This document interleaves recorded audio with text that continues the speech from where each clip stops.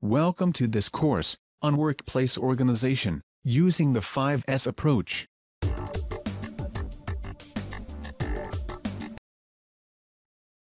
Five S is the foundation of any improvement initiative in the organization.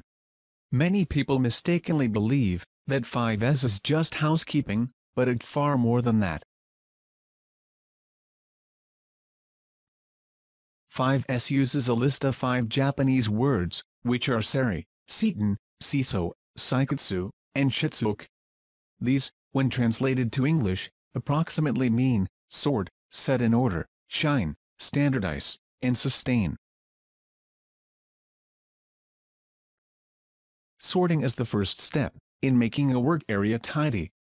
Only keep those things in your work area that are necessary for getting the job done.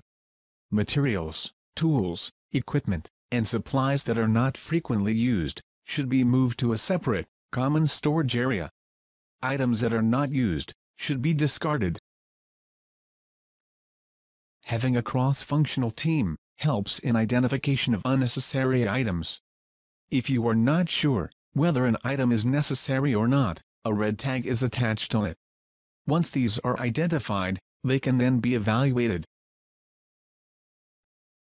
Step 2 is to organize, arrange, and identify everything in a work area for the most efficient and effective retrieval. Commonly used tools should be readily available. Storage areas, cabinets and shelves should be properly labeled. The objective of this step is to have a well-identified and labeled place for everything, and have everything in its place. Where possible, use labels, color codes, signboards, pictures, and graphics to facilitate recognition. Items used most often should be the most easily accessible. Workers should not have to bend repetitively to access materials. Once you have everything sorted and straightened, you need to keep it that way. This requires regular cleaning, or shining, which is the third S. Regular shining is needed, otherwise everything will return to the way it was.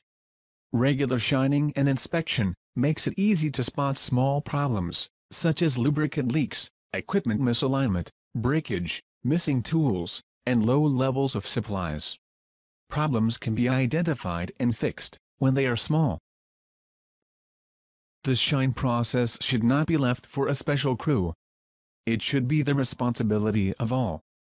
Each team should establish the methods and responsibilities for routine cleaning, as well as deep cleaning.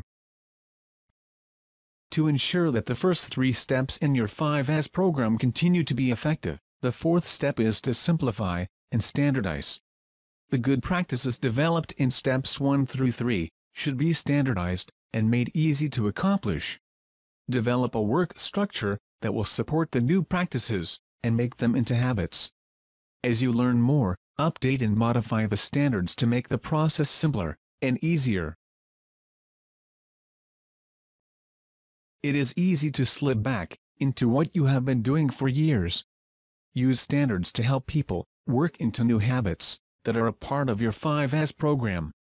An easy way to make people aware of and remind them about the standards is to use labels, signs, posters and banners.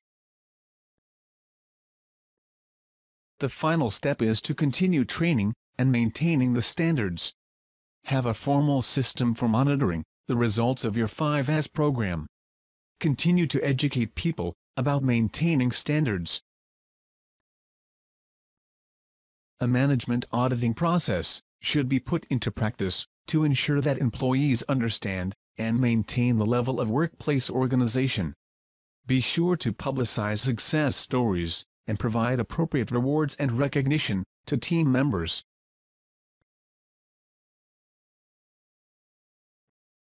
It is very obvious that a neat and clean workplace will lead to improvement in space utilization, productivity, employee morale, their commitment to improvement, product quality, work environment, and safety.